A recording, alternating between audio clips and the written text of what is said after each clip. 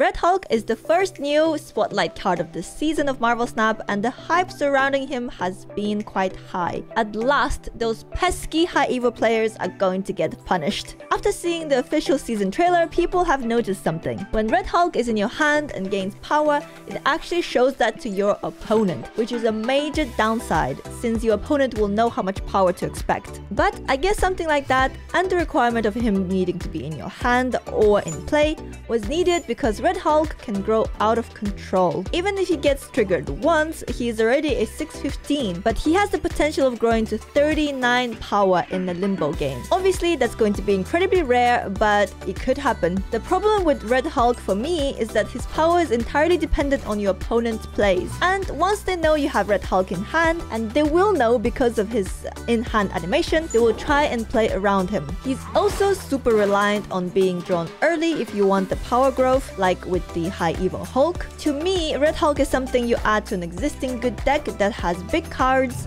like Thanos or Hela, but he's not a card you build your deck around. The deck I wanted to show you today is Black Knight Hela discard with Red Hulk. He has easily replaced Giganto in this deck for me. He's more versatile than Giganto and can grow bigger than him. I really wanted to share a good deck with Red Hulk, one that you can just go out and win games with, not a meme deck. And because he relies so much on your opponent's plays, you have to place him in an existing good deck. So it was either this or Thanos, and you know how I feel about Thanos.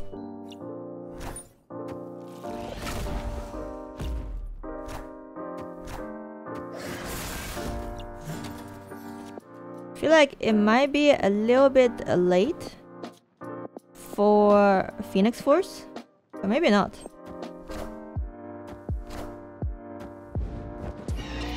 Because you only move once. I guess it's a 10 in another location. No, it's not that amazing, is it? Oh no, they've seen it. They have seen it. Jubilee could pull the Hela or Sif or Lockjaw, which is not amazing really.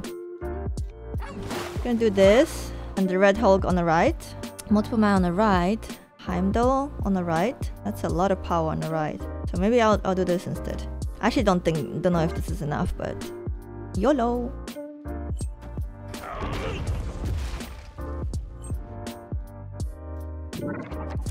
Okay. Pretty sure that's Heimdall. Yeah. Oh wait, that thing is big actually. I forgot the monster moves too. Oh, we won. Nice.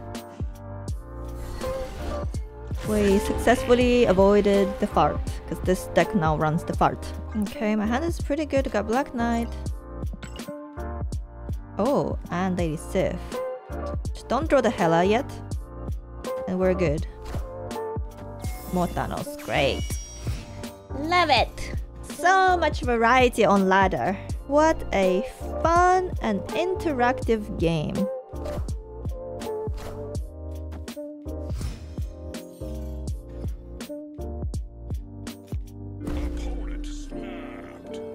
Alright, let's see what they got.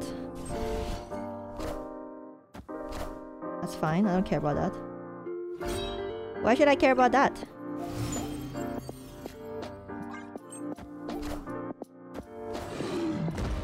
Damn, that's big. Okay. Let's get me Hela. Hela, Hela, Hela.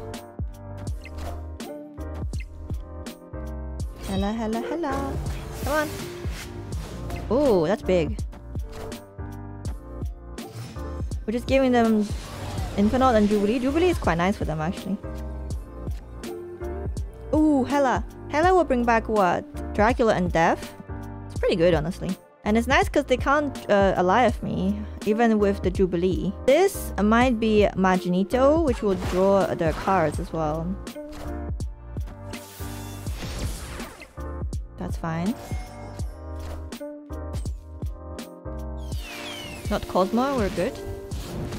Oh. Okay. To me. Oh, let's go! Nice Thanos though. Bye bye. I'm only gonna be toxic to Thanos players. Good. Not Thanos.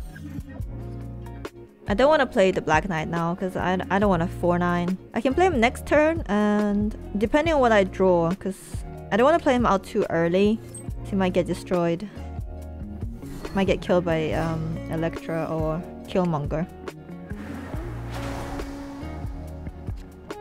Okay, now I'll play him. I should probably also snap. My hand is pretty good. Oh, let's go. I'm scared now. I am scared. Why are you snapping? Oh.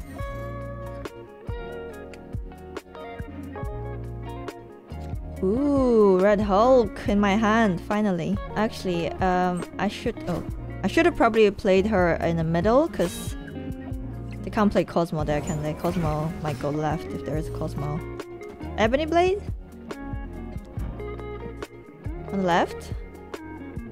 Okay, bye! That was fast. Okay, not a bot, that's good. And not Thanos, yay. Always happy to see not Thanos.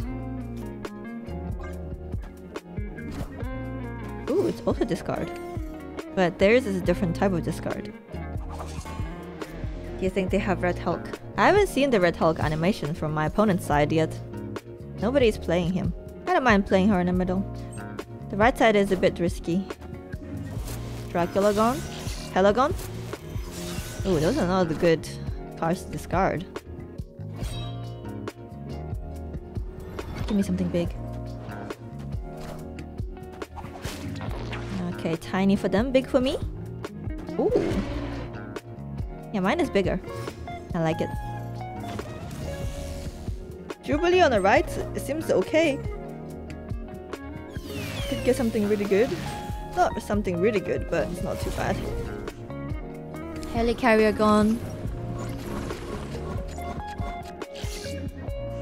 Apocalypse? What else do they have? That's it. I think I will put Dracula here. What do we even discard? We discarded Death, that's it, right? It's just like I could do this. No, I can't really. Well, I mean, I guess I could. There's 2 good hits and 1 bad hit. But I'll get clogged, which is bad. I don't want to get clogged.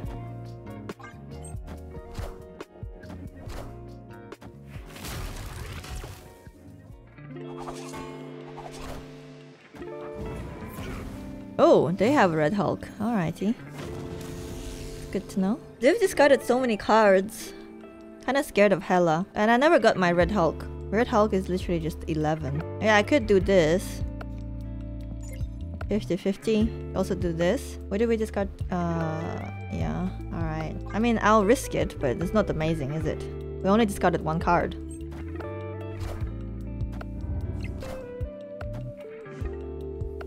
Kick weight. Oh, they helped us so much! Thank you! I love you! To me.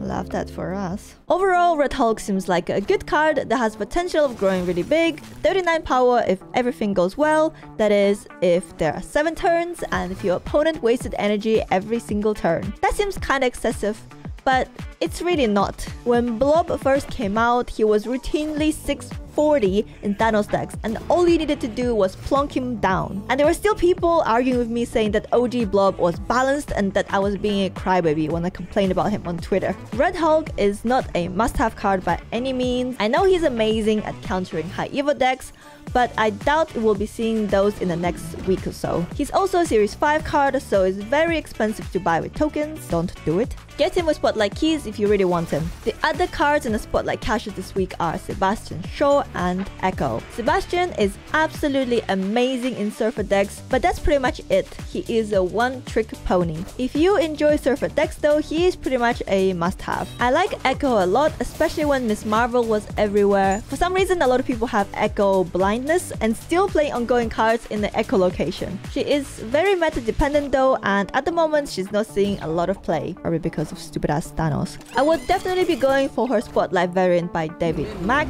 who I actually met at the San Diego Comic-Con last year and bought the signed print of Echo from. I hope you found this video helpful. As always, I would appreciate any kind of engagement, as long as it's not a hate message. Those get hidden. And don't forget to subscribe to my channel. I'm trying to get to 50k subscribers. And I'll see you next time. Bye!